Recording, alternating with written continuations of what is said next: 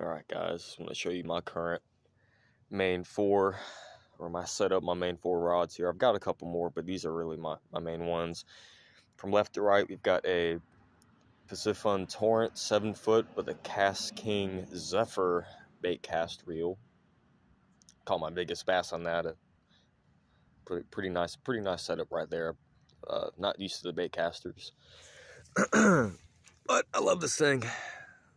Got some 15-pound test braid on there, and then right here we got a $50 excellent deal real tree rod. I've used it in saltwater, caught catfish, bass,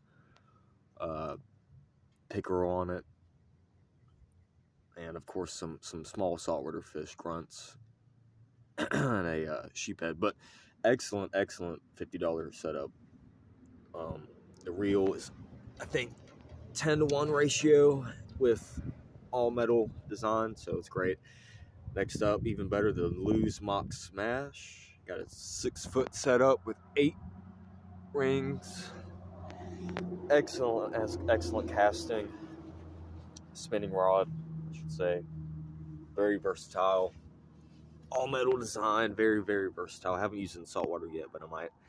And here's my Penn Pursuit 4. Excellent 4,000 level reel.